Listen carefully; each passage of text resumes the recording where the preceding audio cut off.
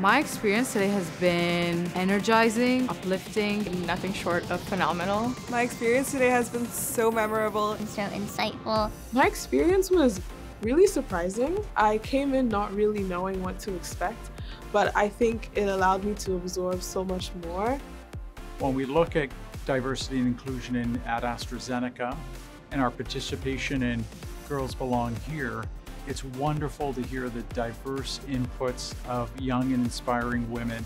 Where should we be focusing our efforts around the environment and societal change and support?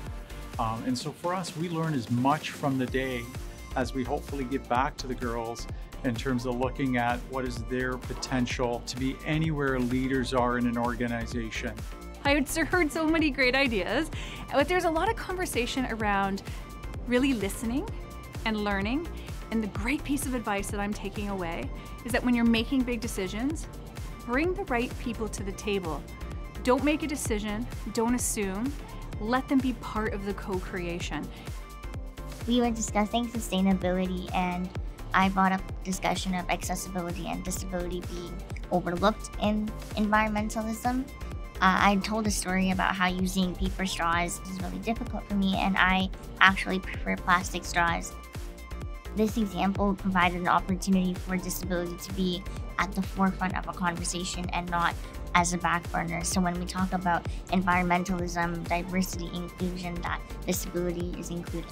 Just sitting down with such senior people in a really big company that I've also looked up to throughout my life as a woman in STEM. My favorite moment, and openly talking to them about how I feel, giving them advice, like that was super uplifting. I was like, I'm a 20-year-old giving like top people in a company advice. That was my favorite moment. One thing that stood out to me was the session with Jenna and Carlo. She mentioned that sometimes we feel scared that in spaces we don't know what to contribute, but in any space that you're at, no matter what level, no matter your experience or background, you have something meaningful to contribute. And that stood with me because I want to keep having that mentality everywhere I go.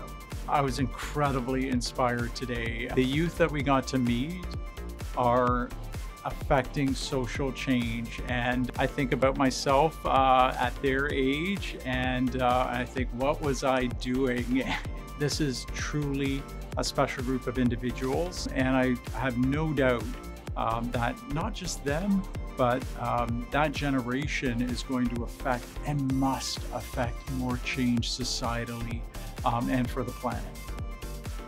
My favorite moment was when I was just talking to Jenna, and it was just such a casual conversation, but it was so insightful with the amount of advice she was giving. It was so easy and so smooth, like it was so chill.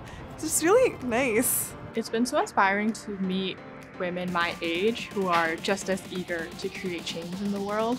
One thing I would like the youth to take away from today is that they can do anything.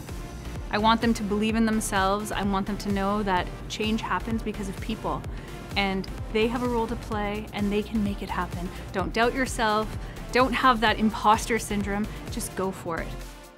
It's important to meet women in leadership roles and in high positions of power so I can see myself in those positions.